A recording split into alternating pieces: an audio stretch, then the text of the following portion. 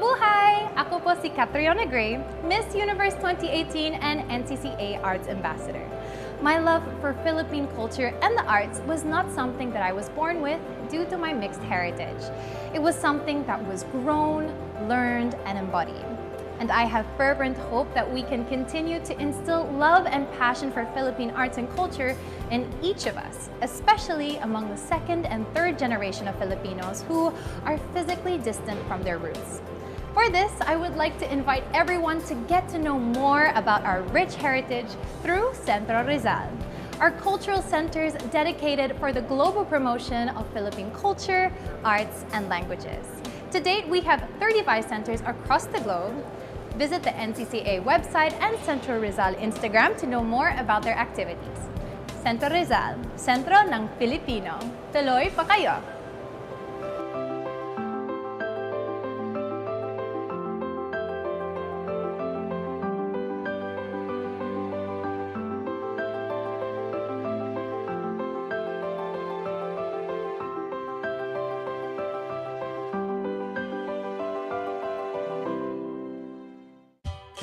True or false?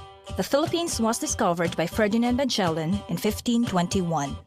Answer: false. The Philippines was not discovered by Magellan.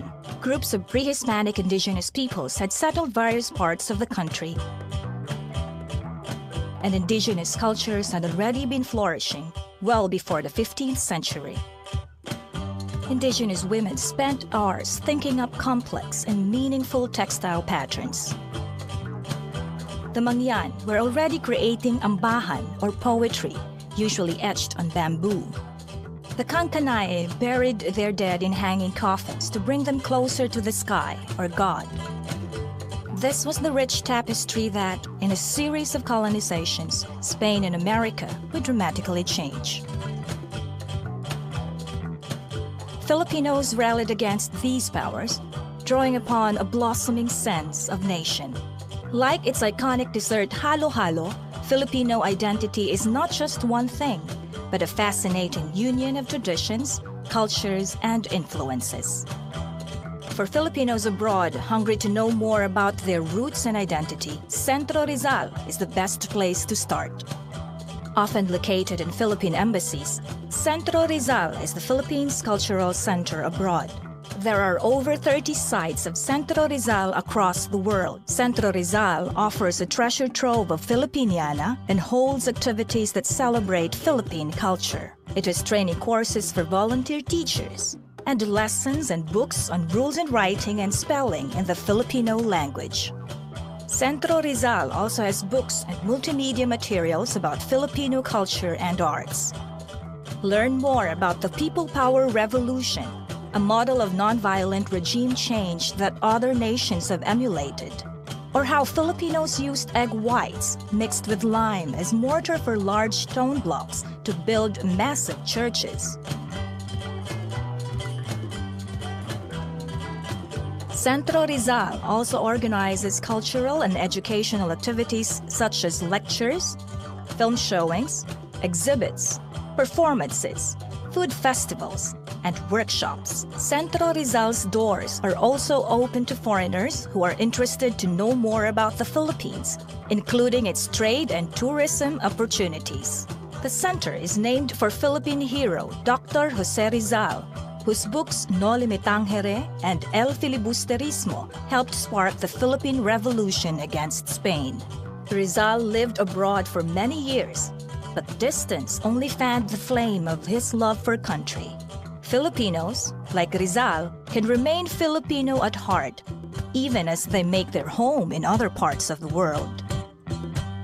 By keeping alive the ties of Filipinos overseas to their culture, Centro Rizal helps preserve the fabric of Philippine society.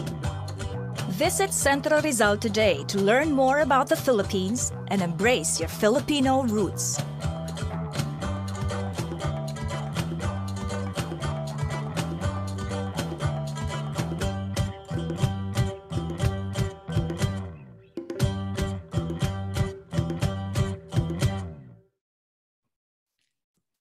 Good Thursday evening from everyone in San Francisco, and good Friday morning for those joining us in Manila. I am Vanessa Bagoliona, Consul at the Philippine Consulate General in San Francisco. Welcome to our webinar, Rizal in San Francisco, Connections in Philippines-US History, with Dr. Ambeth Ocampo as our resource speaker.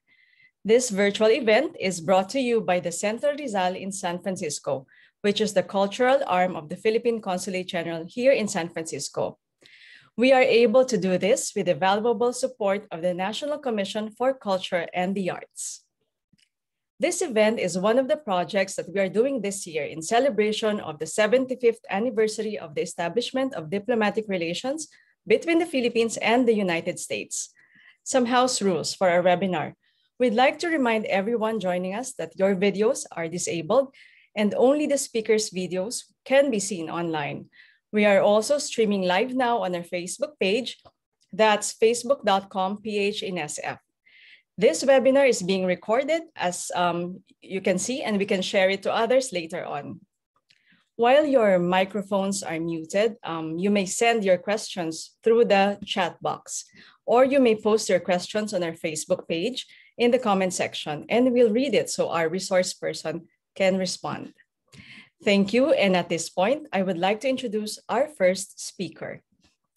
Honorable Neil Frank R. Ferrer is the Consul General of the Philippines in San Francisco, which has consular jurisdiction over Alaska, Colorado, Idaho, Montana, Northern California, Northern Nevada, Oregon, Utah, Washington State, and Wyoming.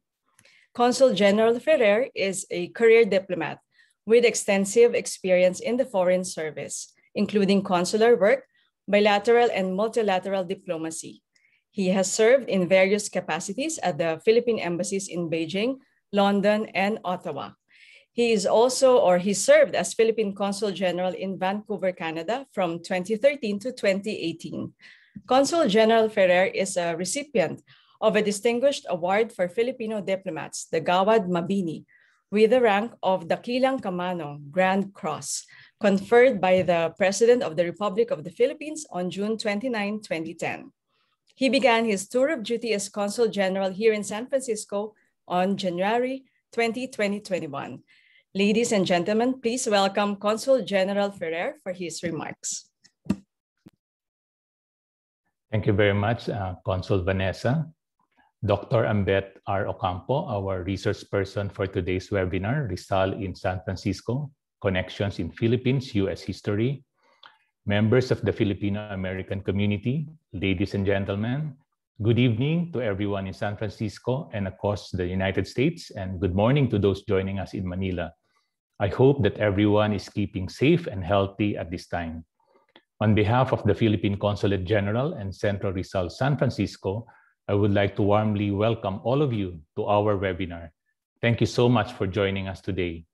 I would like to thank especially Dr. Ambeth Ocampo for his time and preparations for this important online event. We are fortunate to have you at this webinar.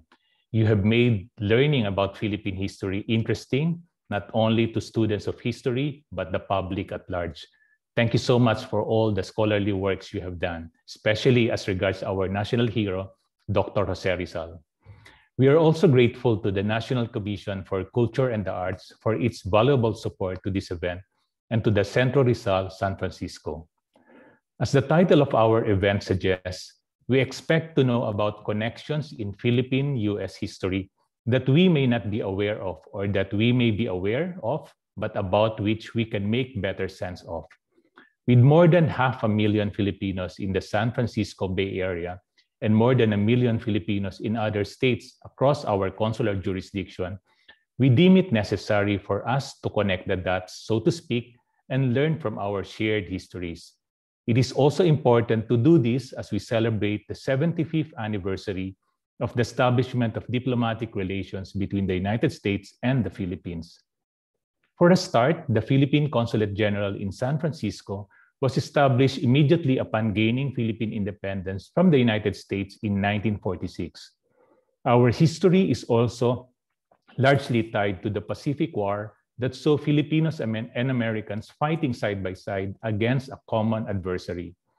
We are also strategically located at the heart of downtown San Francisco, which is a stone's throw away from the Union Square where the Dewey Monument is located. We are also celebrating Asian American and Pacific Islander Heritage Month this May, and it is noteworthy to make connections in our histories and cultures as we face the all-important issue of stemming the tide of anti-Asian sentiments, especially in the context of the current COVID-19 pandemic. This brings me to a historical fact that got us all thinking about making connections in the larger history of Philippines-US relations. When I arrived in January, one of the pieces of information I learned was that 10 minutes away from the Consulate General is the historic Palace Hotel, where our national hero, Dr. Jose Rizal, stayed from May 4 to 6, 1888, during his only visit to the United States. Today, one can see a marker commemorating this event on the hotel's exterior wall. I hope that in your next visit to the Consulate General in San Francisco, you will remember the close relations between the Philippines and the United States and the moments in our history like that of our national hero's stay in San Francisco and his travel to other parts of the United States that are still relevant to this day and age. Once again, thank you for joining us today, and let's enjoy this webinar. Maraming salamat po. Mabuhay. Thank you, Consul General Neil Ferrer. Our main speaker for this event is Dr. Ambeth R. Ocampo. He is a public historian whose research covers 19th century Philippines, its art, culture, and the people who figure in the birth of the nation. He is a full professor and former chair of the Department of History of the Ateneo de Manila University, and he has held previous teaching appointments at the University of the Philippines in Diliman, De La Salle University, San Beda University, and Sophia University in Tokyo, Japan. He was a visiting research fellow at Chulalongkorn University in Bangkok, Thailand, and at Kyoto University in Japan. In his lucid moments, he writes an editorial page column on history for the Philippine Daily Inquirer, and he has published over 35 books, the most recent being Looking Back 15, Martial Law by Anvil in 2020, and Yaman, History and Heritage in Philippine Money for the Bangko Sentral ng Pilipinas in 2021. He moderates growing Facebook and Instagram pages. In another time, another life, he spent time in a Benedictine monastery. He also served as president of the City College of Manila and as co-chair with Filipino journalist, historian, and author Ms. Carmen Guerrero Nakpil at the Manila Historical and Heritage Commission, after which he moved on to be the president of the Philippine Historical Association and chairman of the National Historical Commission of the Philippines, while he served as the concurrent chairman of the National Commission for Culture and the Arts. Ladies and gentlemen, please welcome Dr. Ambeth R. Ocampo. Sir. Good morning, everyone. I hope you can hear me. I will share my screen now.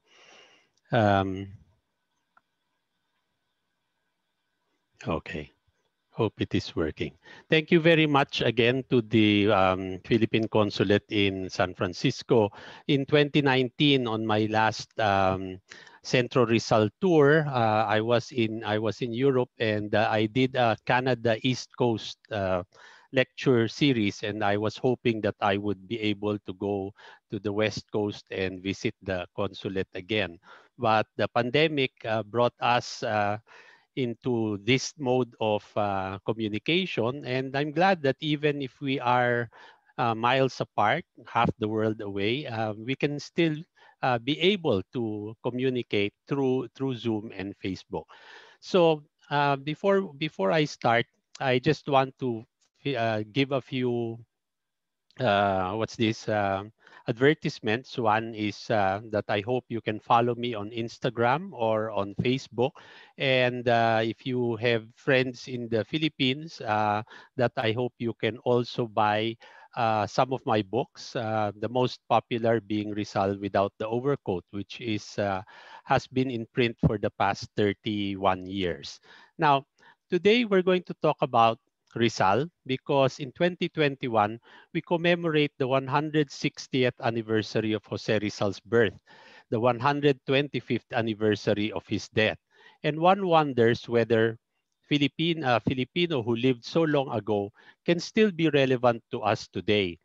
We are so used to Rizal. The picture that you have on the left is his most famous picture. It is the picture on which the Luneta Monument has been fashioned.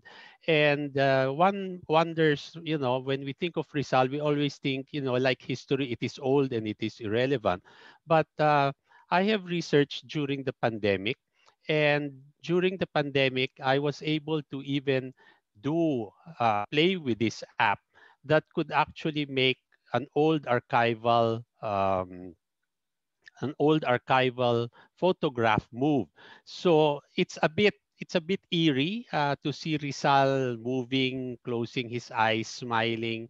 I haven't tried this on my Lola yet because it's too personal to try. But with Rizal, it was quite good, and it's a bit crazy because the next step from this was that you are actually able to put your face into Rizal's, or you can put someone else's face into Rizal. So this is Senator Pacquiao in Rizal's face. So uh, the, the, we are able to look at history in new ways, but we are also challenged because now with this technology, you will be able to create deep fakes or fake news that means that in our times we have more need of critical thinking. Now, we should ask ourselves at the beginning of this webinar, why are most Filipino heroes male, old, and dead? Are heroes and heroism old? Is history irrelevant? Do we still have heroes today? I'd like to think that we still have heroes today, but they come in a different form and shape. So, would you want to remember Rizal today as this man in this archival photograph? Or do you want to still have the same Rizal, but you will have him with spiked hair, better glasses, and a better suit?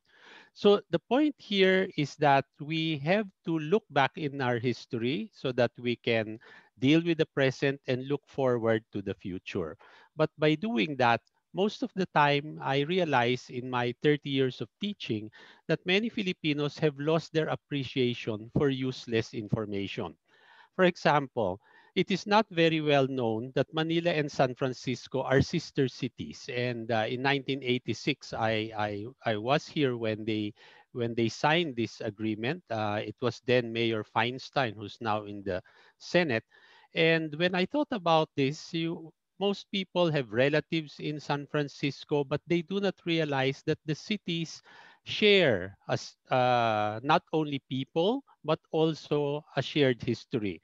Conjen has mentioned that in Union Square there is the Dewey Monument, which today again is a bit controversial. There are some people who say America should not look back into their imperial past and maybe we should get rid of this. But I'd like to think that good or bad, history is there to remind us.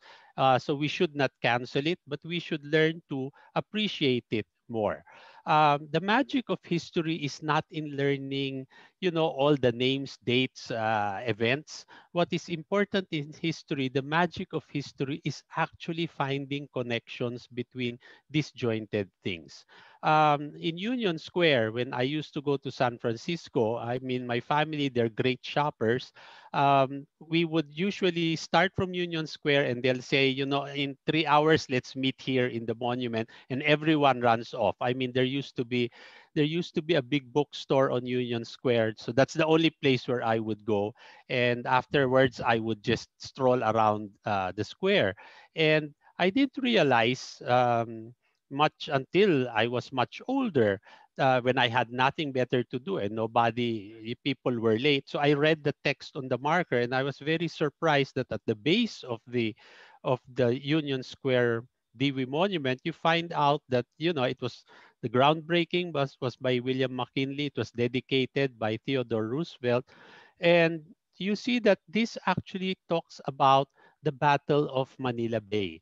So when you go around the monument, you will not only remember George Dewey, but you will also know the names of the ships that fought in Manila Bay. Um, to give you an idea of what DWI's flagship look like. This is the Olympia.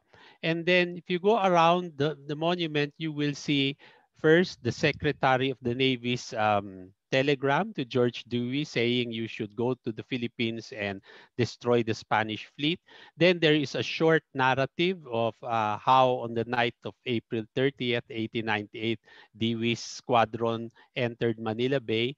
And on May 1, they met the fleet of the Spanish Admiral Montojo. Montojo happens to be an ancestor of the present Sobel Ayala family. And this was his flagship, very proud flagship, the Reina Cristina. And this is what it looked like after the battle. Now, when I was in college, I was told that if you compare the two navies that were there, Spain had two protected cruisers, five unprotected cruisers. All of their fleet was sunk. And the US only had one ship that was damaged. But what was important, and this is the only thing I remember from this lesson in my college life, was that if you look at the fatalities, the Spanish lost 161 people. They had 210 wounded. The US only had one fatality, and my teacher used to say he died of heat stroke, not of the fighting, and there were 9 wounded. But what is the importance or the relevance of the Dewey Monument?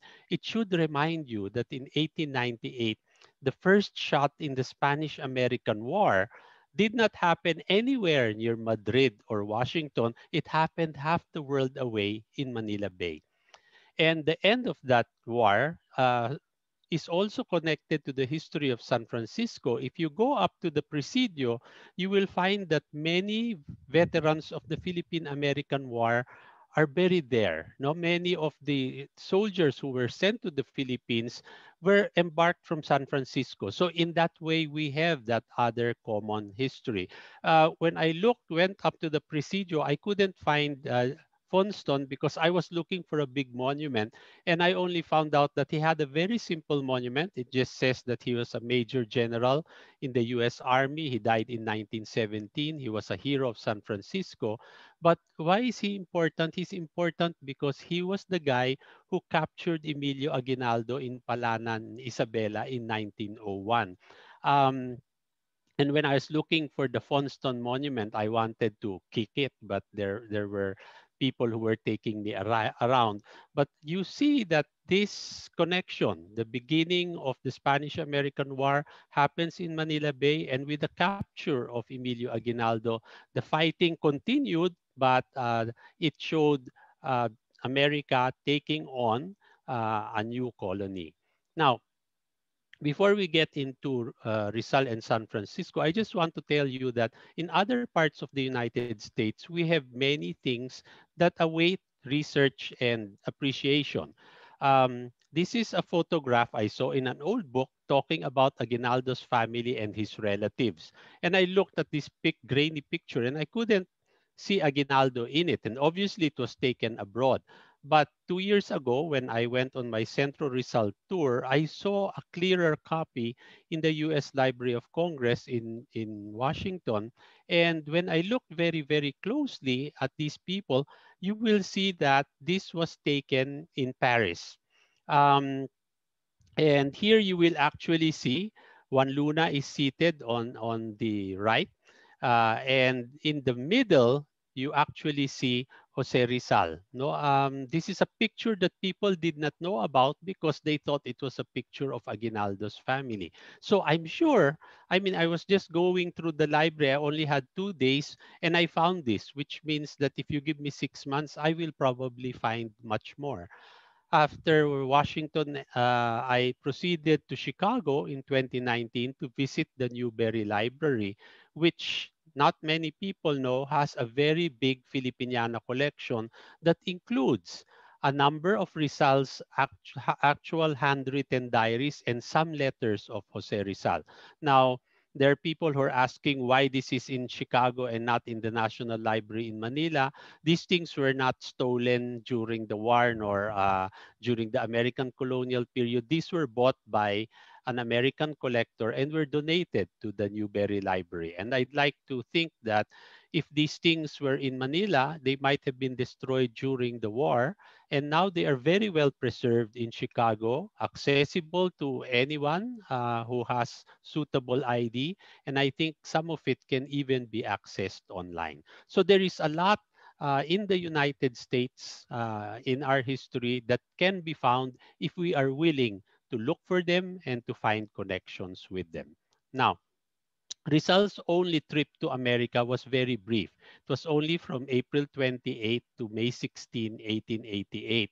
And the other night when I was doing my slides, I decided to open a Google map and just to plot out the points that Rizal actually mentions in his diary. And when I looked at the map, I mean, I was amazed because today, if I travel from San Francisco to New York, I would take a plane. But Rizal went by land, and he went through the entire, well, from end to end of the United States to catch a ship. Now, as Conjen mentioned, I also visited the Palace Hotel once, and when I went in, I was so amazed how luxurious it was, and wondering why Rizal even stayed in this hotel. But I will tell you later why Rizal usually stays in nice hotels and why he always traveled first class when he was traveling. There is a marker outside, a very long marker, which most people do not read, and we should look at it again and ask ourselves, what was the relevance of Rizal's stay then, and what was its relevance to us today? Now, Rizal was in San Francisco from April 28 to May 6. But if he actually was on land only for 2 days, May 4 and 5, before he started on his trip to New York, we actually have his letter to his family where he actually complains because he was kept in quarantine in the boat for almost a week.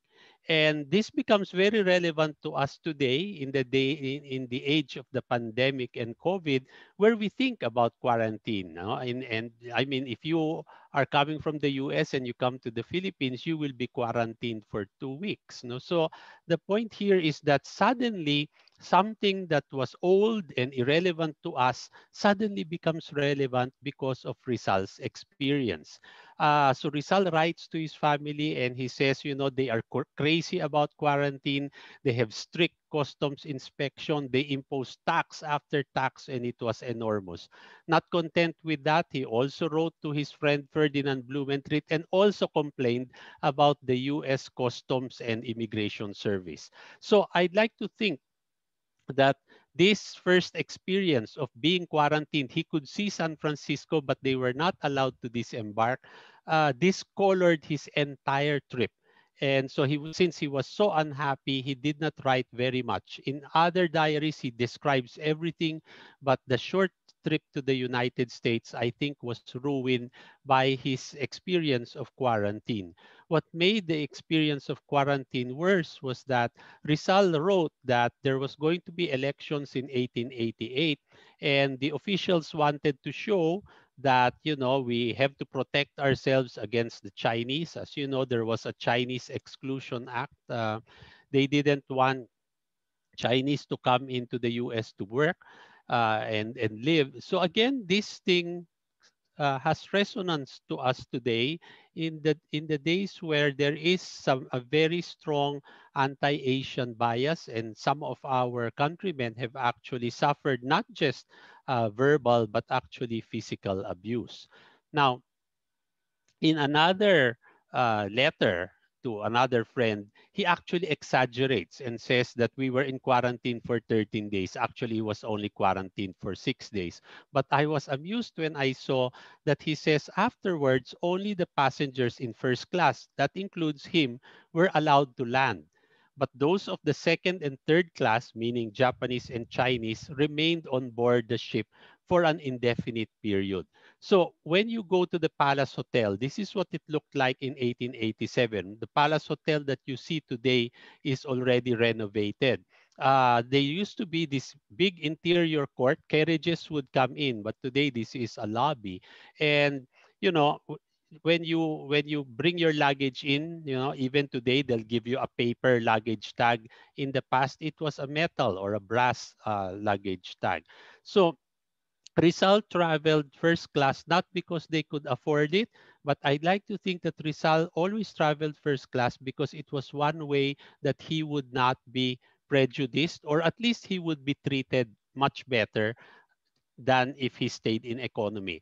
And remember, if you watched Titanic, the movie, only the people in first class have salvavida and lifeboats. The people in third class will sink with the ship. So this was a way for Rizal to survive much discrimination, but again, he was very upset by his experience. Now, when I plotted it out, I found out that after 2 days at the Palace Hotel in San Francisco, May 4 and 5, on May 6, he traveled to Oakland.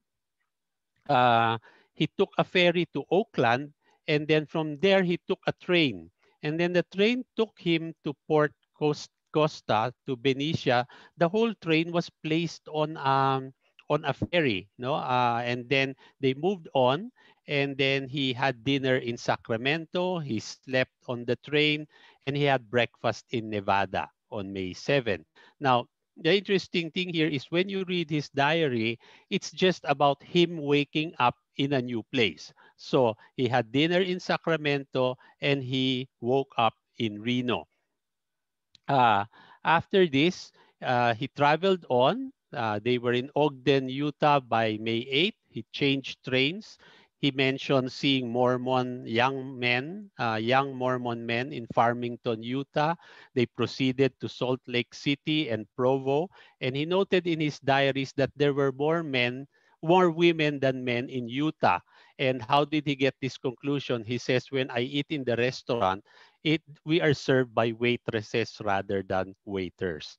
So he has many of these little comments while he's traveling. And I wonder what the train sleepers were like in his day. But when he woke up on May 9, he was in Colorado, and he noted with annoyance that the porter of the Pullman car, an American, meaning a white person, was somewhat of a thief. So I think either he asked for a tip or he cheated him in some way. We do not know what that was. Then he mentions that in Colorado, they adjusted their timepieces by an hour. He also noticed that there were more trees in this area of the United States than the 3 states that he had passed. Then on May 10, he woke up in Nebraska, and by 4 p.m., he was in Omaha. He mentioned the Missouri River that he estimated was, quote, about twice the Pasig in its widest part. So when Rizal is abroad and describing things, his point of reference is always the Philippines and what he knows from the Philippines. So May 11, he woke up in Chicago, where because the departure was in the evening, so this was a transit point, he was able to walk around the city. And Rizal noted while walking around Chicago that every tobacco shop had a statue of an Indian outside. And each of these statues of Indians were always different. So from Chicago, they went to Ontario, not the US side, on May 12, and they stopped at Niagara Falls, which he saw from the Canadian side. And he stood at the foot of the majestic falls and was led to write in his diary, quote, though not as pretty nor as mysteriously beautiful as the falls in Los Baños, it is much more gigantic and imposing that no comparison is possible.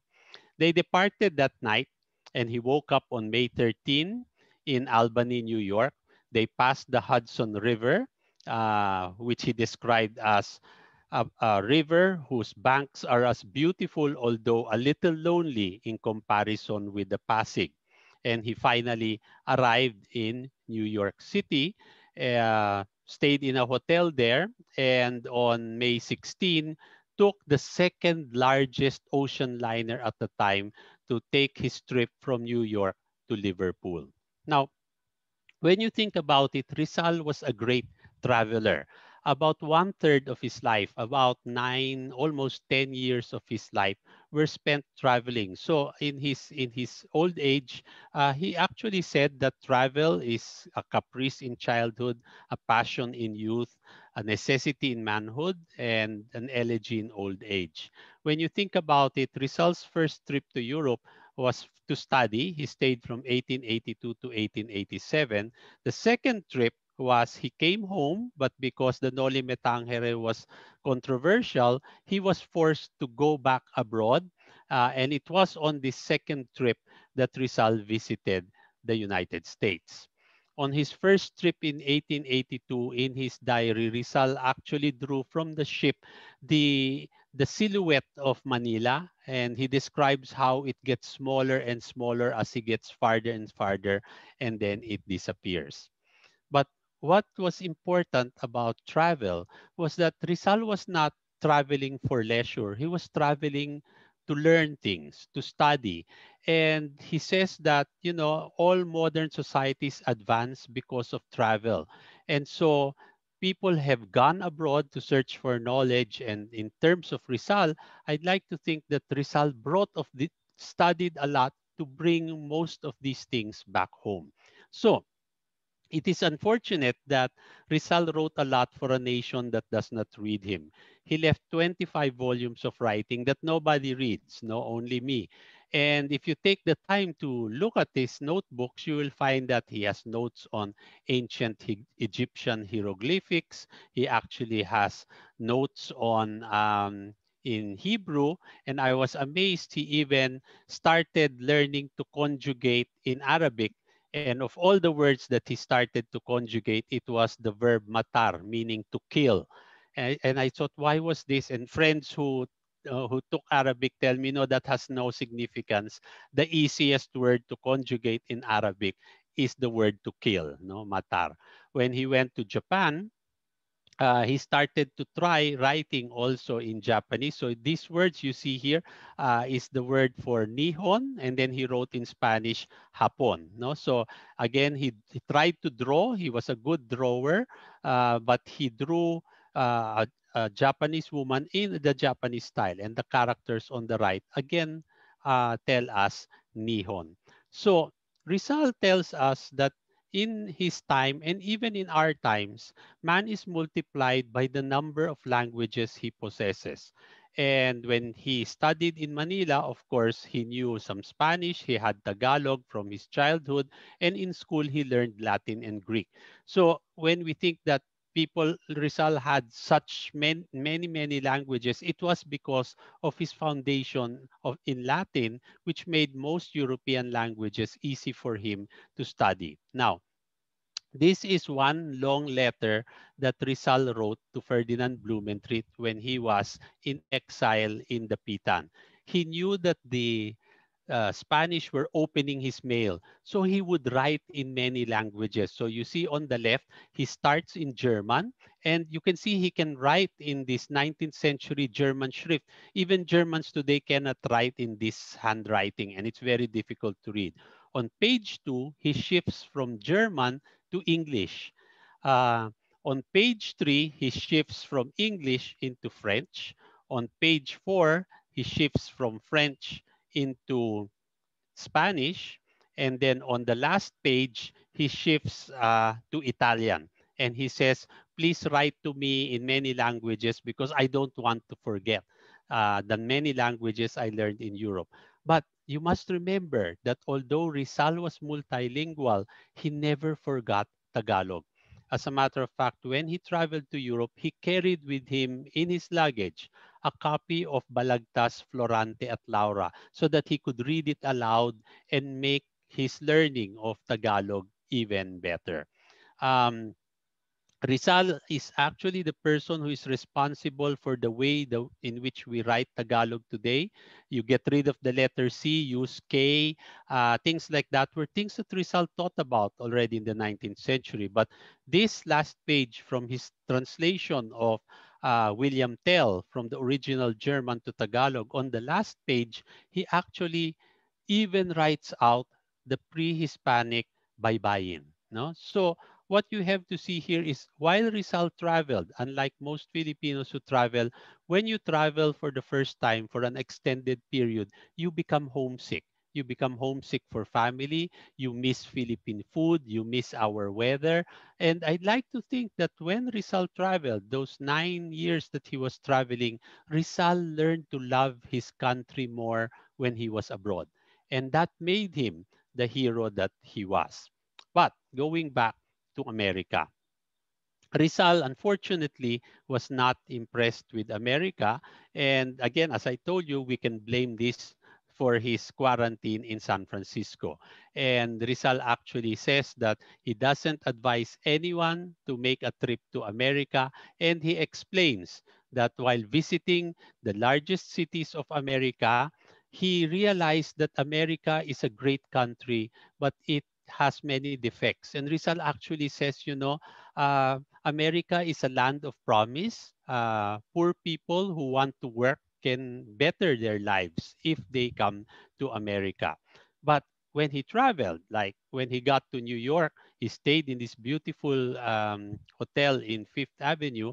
And I was thinking, it would have been, he would have been delighted by New York. But again, Rizal writes in his diary, I was in New York. It was a big city, but there everything is new.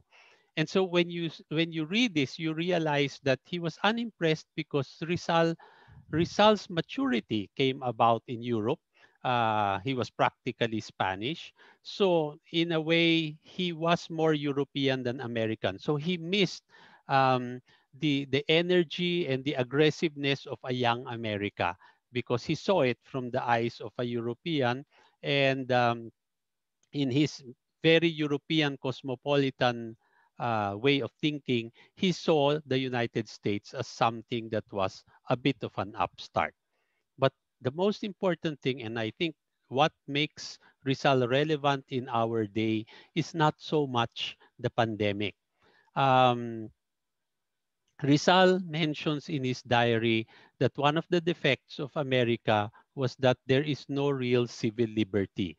And then he noted that in some states, a black man cannot marry a white woman or vice versa. And then again, in the light of today's anti-Asian racial discrimination, he actually says that because of the hatred of the Chinese, other Asians, like the Japanese, are confused with them and are disliked by ignorant Americans. Um, Rizal actually had Chinese features, but maybe he would have been mistaken for something else, no, like a Latino. But in Europe, Rizal also experienced racial discrimination. He hated it when he would walk in Spain and that the children would call him Chino and they would make fun of him.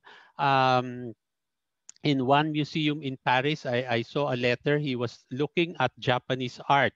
And there were some Frenchmen who saw that he was foreign and said, you must be a Japanese. And Rizal didn't say he was Filipino. Rizal claimed that he was Japanese. And then he started to explain all the paintings in the room until one of the French people asked, how come you speak our language so well? Uh, why are you here in Japan? And then he says, I'm from a distinguished family. My parents wanted me to learn Western ways, so they sent me to Europe. And then somebody pointed to Japanese characters in the paintings and said, can you translate these Japanese characters for us? And then Rizal pretended to go to the bathroom and he disappeared. But it's funny that even if he experienced discrimination, sometimes he would pretend to be Chinese. No, they would call themselves in Madrid the Inchiks, or he would pretend to be Japanese. But what is important also is that in the 19th century, Filipinos were called by the derogatory term Indio. But in 1889, when they were in Paris, they went to the American Pavilion in the World's Fair and they watched the Buffalo Bill cowboy show. And when Rizal saw this, it was the usual thing, the cowboys, lasso, they're shooting, then there were Indians there. And Rizal said, the Indians are very, very brave and very proud. And so they decided, In Spanish, they call them the Indios Bravos. So they said, why should we be ashamed of what we are? Why don't we take Indio as a badge of courage and use it for ourselves? And that's why they call themselves the Indios Bravos. It's the same way in which the term Moro, which has a derogatory connotation, um, in the 70s and 80s, they took it as a badge of courage and they established, say, the Moro National Liberation Front. So what was once a derogatory term becomes a badge of pride. So when we think of Rizal's short trip to America, and it becomes relevant to us, it shows you how Rizal experienced racial discrimination but was not crushed by it. It made him better. It made him communicate with other cultures because he felt that one way to change racial discrimination is to have mutual understanding. And you do that by getting to know other cultures and also getting to make your culture and your people known, which is what the consulate does, what Centro Rizal does today. So when we think about it, uh, what is this thing about Rizal and quarantine and racial discrimination? It only points to the fact that history does not repeat itself. It's one of the things that is taught in school that we have to unlearn. History doesn't have a mind of its own. History doesn't have the power to rule us. So history doesn't repeat itself. It is actually people. It is we who repeat it. And we repeat it because we don't know it. So I'd like to think that again, 160 years since Rizal was born, I hope that you will go back and not just think about him as the national hero and forget about him, but actually to try and read the novels first. Because when you read the novels of Rizal, read them as literature, enjoy them, and you will see how in these novels Rizal tells us how to be Filipino, what it is to be Filipino. So it is going back to history. Going back to history is finding connections so that the future will not read like the past. So I leave you with a quote from Rizal on history. Please remember that they keep saying, ang hindi marunong lumingon sa pinanggalingan, di makakarating sa paroroonan. Uh, that is not by Rizal at all. The same thing as the most quoted line from Rizal sa aking kababata, ang hindi marunong magmahal sa sariling wika, masahol pa sa hayop at malansang isda. That's also not by Rizal. So I'd like to leave you with a quote from Rizal, which I think is relevant to us today. He said, in a play that he wrote, he said, I entered the future carrying a memory of the past. And this is the way that we must take history. We are not imprisoned by history. We take it with us to give us the strength and the understanding to cope with the present and to look at the future with hope. Thank you and good morning. Thank you so much, Dr. Ambeth Ocampo, for that very informative presentation. Lots of facts. And now we know that the national hero traveled in our area, our consular jurisdictions, like Utah, Colorado, and even Reno in northern Nevada. So it's also heartening to know that, when he travels, he compares the places he goes to the Philippine areas, Philippine places.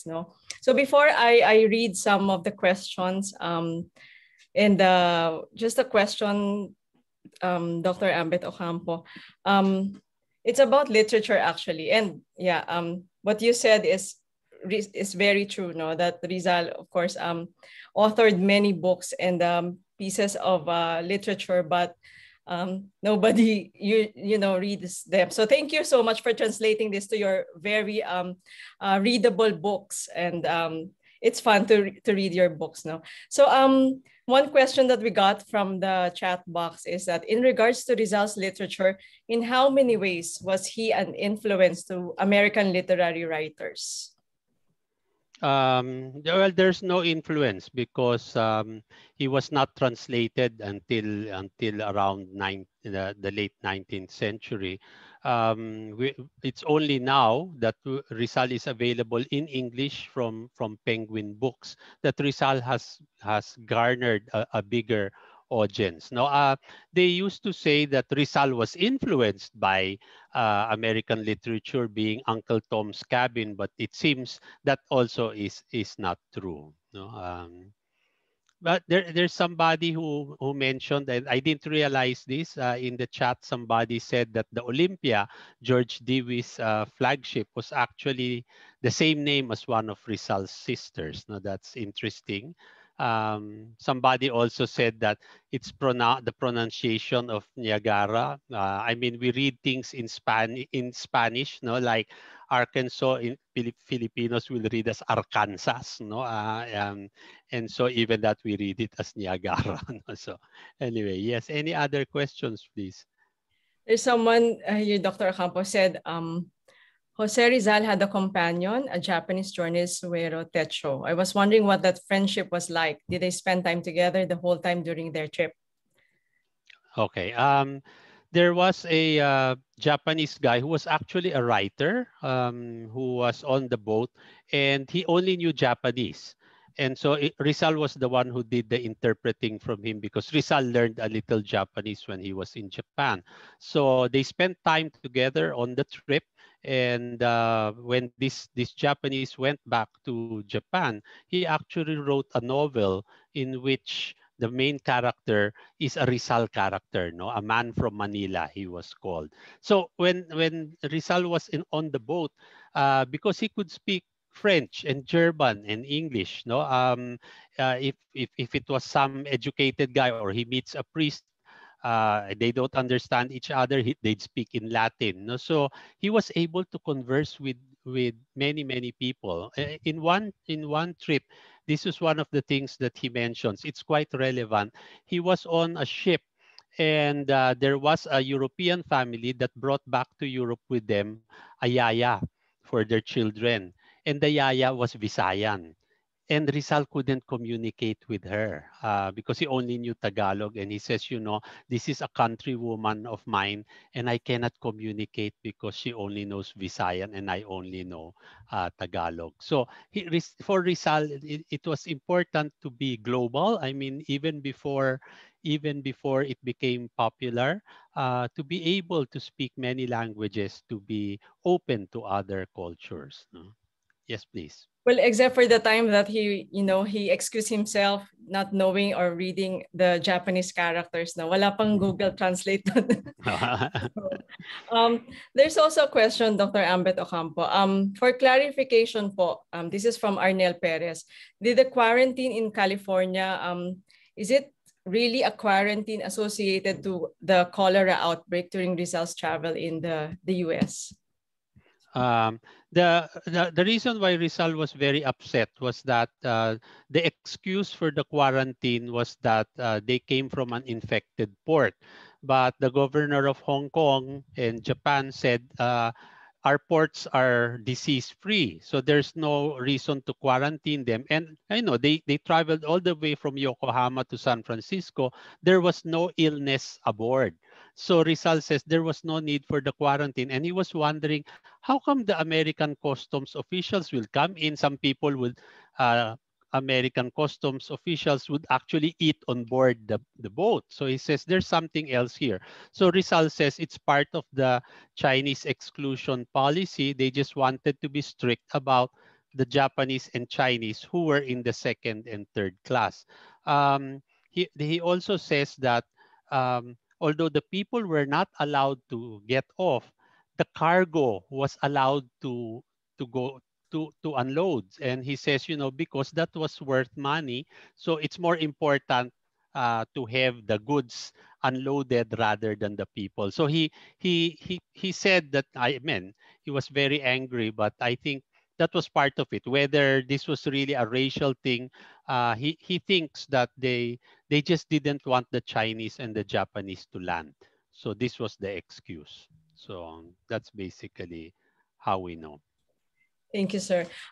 We have a couple of few more minutes now. So anyone who would like to ask questions, please do so now. We have greetings from Dapitan City, Zamboanga del Norte. There's someone watching, Edgar Allen, or joining our webinar now from Boston, Massachusetts, Edgar Allen David. Luz Biminda Abelarde, Alfredo Conanan. So they're saying thank you for making them more aware of Dr. Jose Rizal's travel. But just a question, Dr. Ocampo. So in GIST, what was Dr. Jose Rizal, what left him unimpressed in his travel to the US? Basically, I think because he was a European, no. So he saw. I mean, even like today, you know, the French look down on the Americans. I mean, basically, Europeans would look down and see Americans as sort of like, you know, arrivist. So I guess that was the mindset of Rizal too. He didn't give America a chance, or he didn't stay long enough for him to actually. Get rid of his initial, but again it's that, no, your first impressions always last. I mean, if he had a nice time and he wasn't harassed during quarantine, maybe it would have colored, you know, and he probably would have stayed longer. It would have colored the way in which he saw the US, no. See. Okay. Yes, just one of the questions here, it's more general actually. He says, I would love to hear ideas on how to help stimulate and promote interest of the great and rich history of the Philippines for the current and future generations. I think Dr. Ambeth Ocampo is already doing that. But anyways, are any ideas on how to that's why we established the Centro Rizal program, so that in certain places you can have a library, because I mean Philippine books are hard to get in the United States. I mean, my books, while we have ebooks available in Amazon, I mean you can't go into a Borders or Barnes and Noble and find Philippine books. So the Centro Rizals in selected diplomatic posts have a reference library, and depending on the post they can be as active as they want, like the Centro Rizal in Berlin, for example. One of the things that we have now is that the great diaspora. We have many Filipinos who are growing up abroad and growing up foreign, and Rizal actually writes that, you know, there is Rizal says that when he visits one Luna in Paris, he would hold Luna's son, and then he would say, you know, he's a little Frenchman. He's not a Filipino anymore. And then another time, he had a friend in Barcelona who had his child, his son, baptized, and Rizal said, yes, it's nice that your son will grow up in a free country, but we have lost, he is one more European and one Filipino less, no. So we have many children of mixed marriages who are growing up abroad. They'll never learn Filipino. So like in Berlin, they would get the children every weekend, and they would teach them, you know, basic Filipino, to remind them of part of their roots. And I think for Rizal, that is what is important, always going back to your roots. And for many Filipinos, or at least the ones who actually migrated or are traveling through the United States, it is actually when you are abroad that you learn to love your country more.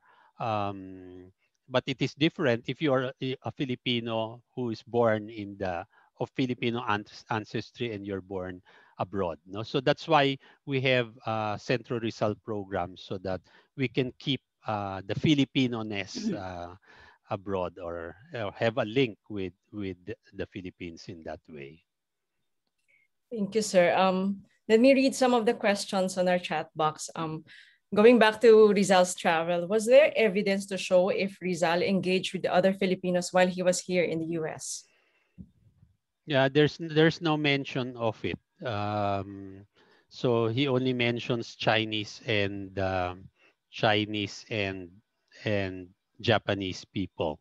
I guess in that time, it was rare for Filipinos to travel. I mean, the great migration or for work was already in the early 20th century when people went to Honolulu to work in sugar and pineapple plantations. But in the 19th century, I guess Rizal must have been a bit of an oddity in America, because you'll see this obviously not European man, but then he's speaking in European languages. No, like when he traveled to what is now the Czech Republic, a small town called Litomeric. I didn't put it in my presentation because it's kind of long.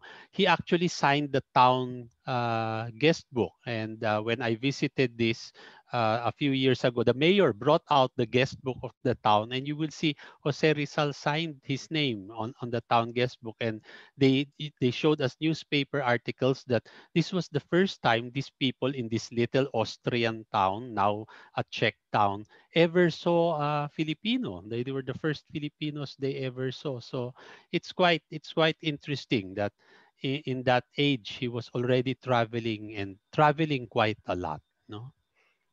He's very advanced really in his learnings. No?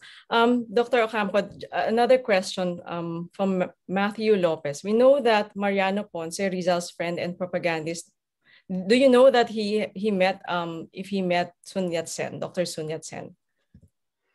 Well, Sun Yat-sen was in Hong Kong, Rizal was in Hong Kong. They went around the same circles. They knew they had the same friends, but unfortunately they did not meet. It's one of these what ifs, no, that what would have happened if they had met. Although Jose Rizal's friend Mariano Ponce, who was also part of La Solidaridad in the 1900s, 1899, he lived in Yokohama, and Sun Yat-sen would usually visit his house. I actually have photographs. When I went to the archives in Yokohama, they showed me, this is Sun Yat-sen and his Japanese friends. And I said, no, those are Filipinos who are wearing Japanese clothes. No? And then Sun Yat-sen is wearing a Western clothes, which is quite funny. But again, that's a part of our history that most people do not know, that we bought arms from Japan, and because we were at war with America, the US told the Japanese, do not export arms to a friendly country. So because we could not export our arms to Aguinaldo's men, Ponce loaned the arms to Sun Yat-sen, and they used it to gain China's freedom. So again, our part in the Chinese Revolution is that we supplied the arms. So again, it's that, no, we find many things if we are willing to look. Yes, thank you so much for making these connections. A few more questions from Philip Bahada. When and where did Dr. Rizal knew if Antonio Morgas shows that the ancient Filipinos had no army and navy with artillery of warfare. Warfare, yeah. Yes. So now actually, Rizal actually is the one who gives us the name of Panday Pira, and he says there was this person in Manila who would make cannons, no, but he says, we did not. What happened to our civilization? So that's the whole point of Rizal, that he sees the Spanish colonization as it's like the Garden of Eden. It was our fall, or being thrown out of the Garden of Eden. So for Rizal, before colonization, the Philippines was perfect. It was like paradise, and it got destroyed when colonization and the Spanish came. No? So that's the mindset. But Rizal tried to think about it. So that's why he wrote in. They studied the Baybayin, no, the pre-Spanish alphabet. He didn't write a book about it. He references it in his letters, but his friends like Pardo de Tavera wrote a monograph tracing Sanskrit in Tagalog. Juan Luna sometimes signed with the Baybayin characters Bu and La, which when you think about it means Bulan, which is the Spanish, which is the Ilocano word for moon, which in Spanish is luna. No, so again, it's that. No, they would play around with this. Okay, and did Rizal have an opinion on American democracy? Well, he had ideas on race. He felt that America was a land where people who want to work can find work, but it had its defects. And I mean, all countries have their pluses and minuses. So Rizal saw both, no, so both. But he unfortunately he did not. It's very strange because Rizal's travel diaries are usually very, very detailed.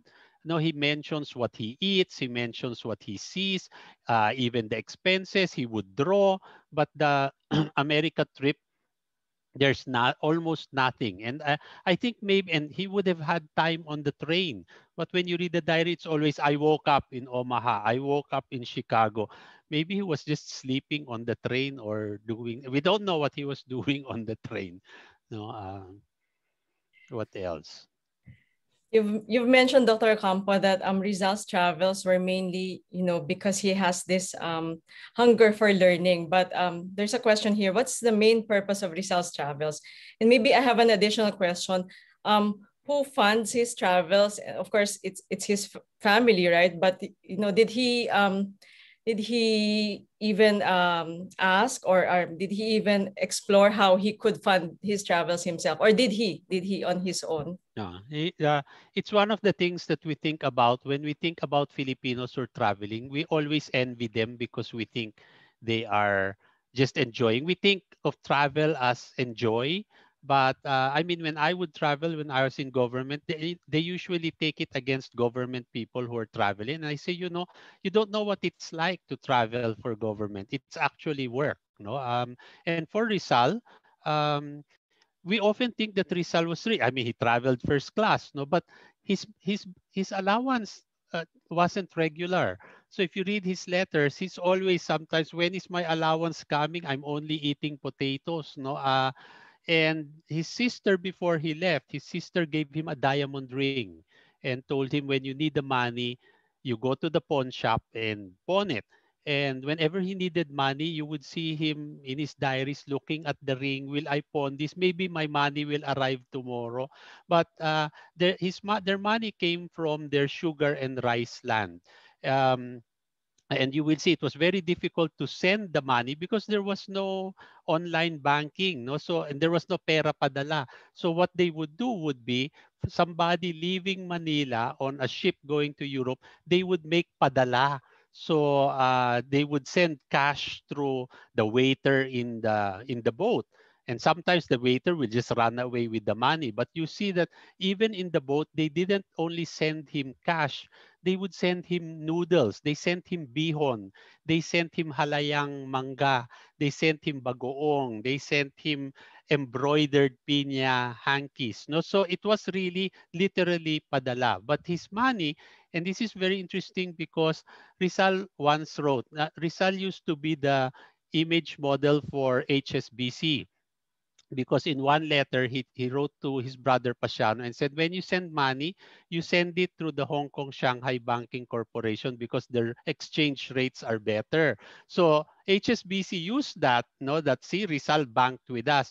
But what they did not know was that if you read Pasiano's reply, he says, no, the rates are not good. I go to Standard Chartered. No, so again, Standard Chartered should actually use that. But it shows you also, one of the things that's amazing is that the Rizal family was not an ordinary family.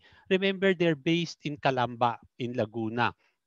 And when Rizal is writing to his brother, they're talking about, what about sending our nephews here to study? They should learn things, enroll in universities abroad.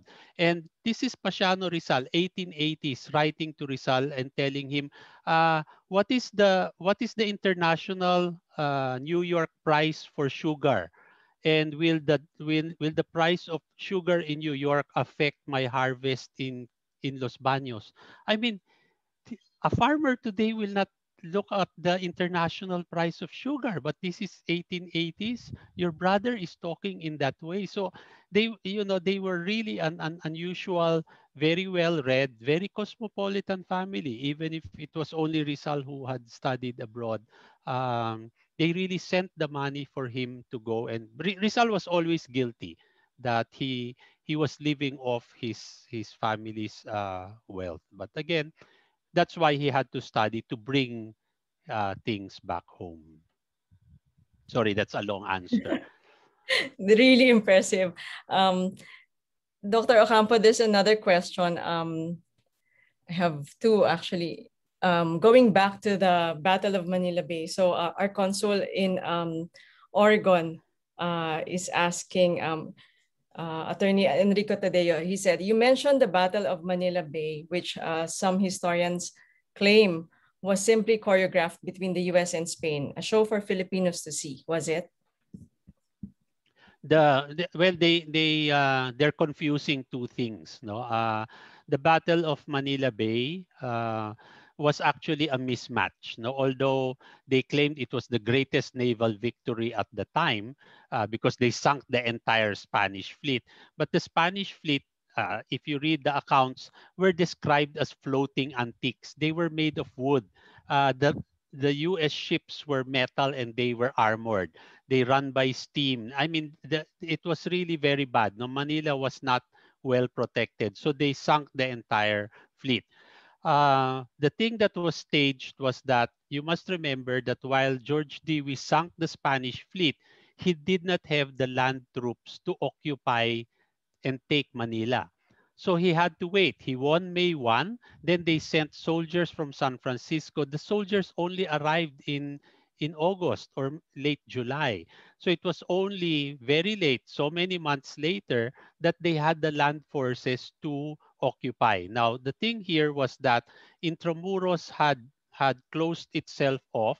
The Spanish were holed up and the Filipino Aguinaldo's forces just surrounded Intramuros. They cut off water and food supply. So it was only a matter of time when Intramuros would surrender. But what they did was the Spanish talked to the Americans and said, we will surrender to you. We will not surrender to these Pinoys because we think when we open the gates of Intramuros, they will massacre all the Spanish and they will loot our homes. So what the Americans and the Spanish did was they agreed that George Dewey would go.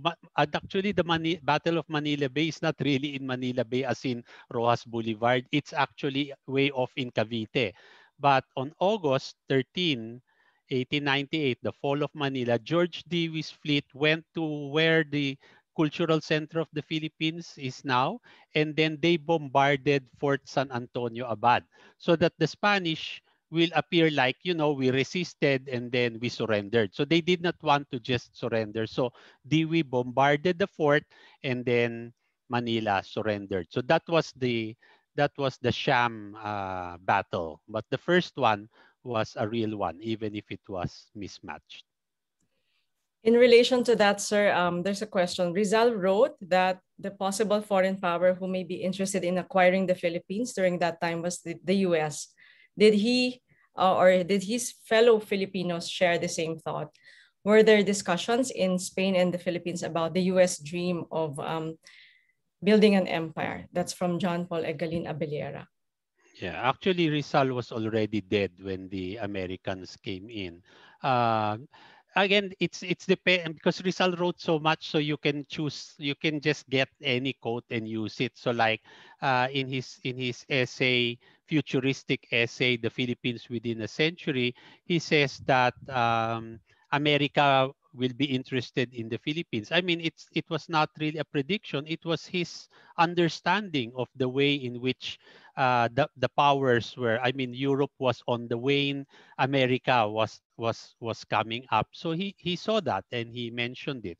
He also mentioned in some other writing that we should think about Japan because one day we will have much to do with Japan. I mean, so during the Japanese occupation, that's what they used. See, Rizal said we will have relations together. So Rizal can be used in many ways, especially for diplomacy because he traveled a lot. But Rizal was also, I mean, the whole idea of America, it has always been a question because when he was living in the Pitan, he opened a little school.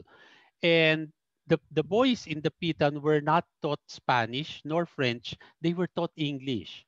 So when the Americans came in 1898-99, they found these English-speaking little boys in far off Zamboanga del Norte because they were Rizal students. So I don't know why he taught them English, but he probably felt this was a language that was worth studying in the late 19th century. Yes. I think we'll have our last question. I Yeah. guess unless may hahabol pa, no?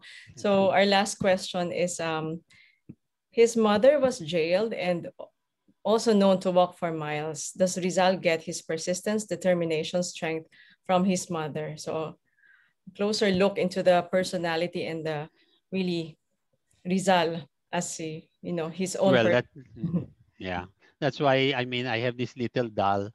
It's Sigmund Freud, and we usually think, if Freud were alive, he would ask Rizal, tell me about your mother. But the greatest influence in Rizal's life was really his mother. No, he says next to God, mothers are the next best thing.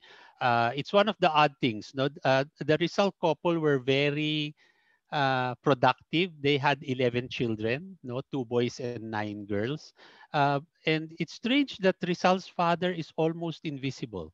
It's always the mother he's talking about. And it was the mother who ran the store, the mother who, well, kept a household with 11 children. No, the father was, I don't know, the father was just there to make children.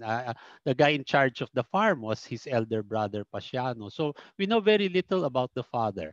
It's the mother really who was the big influence on Rizal's life, and actually the one that made him see, because as you know, the mother was persecuted. So it was also that, I think, that inflamed uh, his patriotism and the whole idea of maybe we should not look at Spain as our colonial power anymore, and we should take the land of our birth as ours. No, many people usually say that Rizal was just a reformist. That is not true.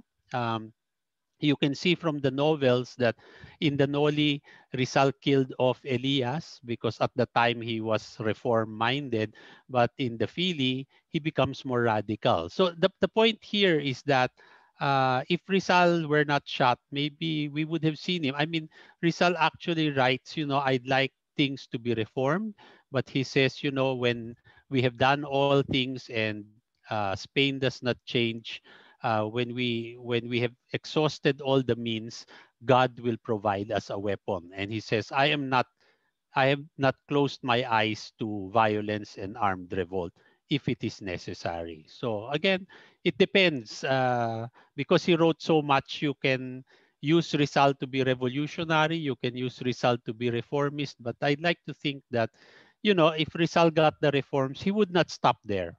And that's why they had to shoot him, because the campaign for reforms, of course, is the first step in eventually separating and becoming independent. And that, I think, is Rizal's great promise. Thank you so much, sir. We're really enjoying this. So if we could still entertain like 2 more questions, is it okay with you? Yeah, okay. 2 more They read questions. from the Facebook, no? There's one question from Mark Magtibay. What Rizaliana document in the Newberry Library that you find interesting? And what are your impressions and opinions on Rizal's notes on syphilis, written in his Clinica Medica notebook that is kept in the same library? There's also, of course, saying thank you to his, educating us about history and really about Dr. Jose Rizal. Related to his experience here in the US, there's a question. I wonder how Rizal took note of other Asian ethnicities in his trip to America, apart from the Japanese and Chinese. Thank you, sir. Okay. Well, we have nothing to. I mean, it's only a few pages, his diary in the U.S. So we cannot speculate because he didn't write. No. we wish he wrote more. No, but again, we don't know. There's a slight chance that somewhere somehow maybe the diary that we have is the diary he did not write on, but there's another notebook somewhere that has something. I mean, like the Newberry Library, when I visited it for the first time in 2000, when I was on a Fulbright research grant, I was doing something else. And the librarians came out. Oh, you're Ambeth Ocampo. You're the Rizal scholar. Do you know that we have Rizal material here? Of course I know. And then he says, do you want to see the Rizal manuscript? I said, no, because I know already what that is. I mean, and it shows you what happens when you are proud and you think you know everything. So I said, no, I don't need to see it. I know, I can tell you what these things are, the letters, the diary, etc. And on my last day, the librarians insisted and said, we insist that you look at these things. And I said, sige na nga, show it to me. And to my great horror, when I opened Rizal's medical notebook, I knew the contents because I have read the transcription. What I didn't know was that there were so many drawings inside. And and I realized that they were never published because they're anatomical drawings. I said, I thought he was an eye doctor, but they're drawings of penises in different stages. No, so I said, what is the? He seems to be in the genitourinary ward. No, and I guess we how will people look at Rizal's drawings of genitalia? No, I mean, so you cannot put it in a textbook. So that's why I realized that um, the things that I thought I know, I didn't know pala. So on my last trip, the 2019 trip, I looked at Rizal's 1884 diary, which is there, his Madrid diary. Again, I know the text. I brought my text with me and I said, I'll just compare notes. And I found out that the text that everyone has been using since 1909, a transcription by Retana, is missing many parts because I think they're copying it out. Many parts are missing, so I had to copy it out. And when I copied it out, I saw that we really have to go back and to look into Rizal's writing all over again. So that's just the transcription. Sometimes the translation is wrong. The translator is lazy. He will leave out one page. No, and if you're only reading the English, then you will not know that there's a paragraph missing or a sentence missing that will change the whole way in which we understand it. So I only got that when I went to the Newberry Library, and it's not just Rizal material. There are all sorts of strange things. No, I mean, just quickly, one of the strangest things that I've seen there was the trial of a woman called Adriana Kapukian. No, the name is extremely funny, but she was somebody who claimed that she could see the end of the world. So she was investigated as a witch, and that's a document that we don't really see, so the Newberry Library is has a wealth of information that we have not yet even dug up. No, so I hope many younger historians will find the time to go to visit, the Newberry and also the Library of Congress to see what else lies in there that we do not know about. Really a wealth of information that could be discovered by the likes of Dr. Ambeth Ocampo. No? So, sir, just last two questions. Does Rizal enjoy what he is doing? I think he's done a lot, but yeah, if you could perhaps describe to us if he did enjoy all of his travels, all of his studies. And a last question, do you think that his being a polymath is under-recognized because of his race and his country? Okay. Rizal, I mean, Filipinos are separated from Rizal and separated from their past because of language. I'm one of the last in my generation that had Spanish in college. That has since disappeared, and I wonder where I had what 12 units of Spanish when I was in college. They removed all of that. Today, my students only have 3 units of Spanish, and I said that's useless. You'll only learn uno, dos, tres in 3 units, no? And 12 units is enough for you to read. My spoken Spanish is very bad. My French is better, but it is important that you're able to read, because I realized that language opens new worlds to you. No, when I was teaching in Japan, because I cannot read, I can read katakana, I can't read kanji.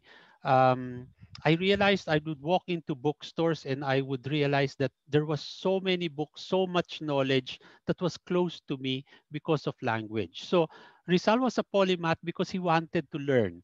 And the fact that we don't know much about him is simply because we have been separated from him because of language. One of the sad facts of the American colonial period is that while they taught us English, which was fine, they should have maintained Spanish, because again today it is more widely spoken than English is. No, so I mean, if you're in Manila today working as a call center, a Spanish speaker earns much more than an English speaker. So again, you know, we're going back. We hated Spain 100 years ago, but again, in the modern world, we are learning. That we need to communicate, and that we should have not the old um, nationalism that we had. We must have an open-minded nationalism, a nationalism like Rizal's, that is very secure. You're proud of your country, but also you're also open to the world. No, because there is a nationalism that is xenophobic and likes to close yourself off from all outside influence. We learn from Rizal what it means to be global, to be national and yet to be global, because the borders of the world, nations, their borders are slowly disappearing. We live in a global world. And Rizal is our first real global Filipino, and we can learn a lot from his life and from his experience, what it is like to be Filipino and to be global at the same time. Thank you so much, Dr. Ocampo. Well said, as always, to be global and to be Filipino at the same time. That should be our objective. So thank you so much to all our participants for staying on. I know that we've all enjoyed this webinar. So thank you so much, Dr. Ambeth Ocampo, and to our participants for joining us. We hope to have in-person presentations in the near future, so we'll have more time for discussions. For the closing remarks, we have our Deputy Consul General Raquel R. Solano. She served as Executive Director at the Office of the United Nations and International Organizations at DFA Manila. She served as Deputy Consul General in Guam and as Consul General at the Philippine Embassy in Bahrain. Ladies and gentlemen, please welcome Deputy Consul General Raquel Solano. Thank you, Consul Van. Good evening, ladies and gentlemen, and good morning to those who are joining us from Manila.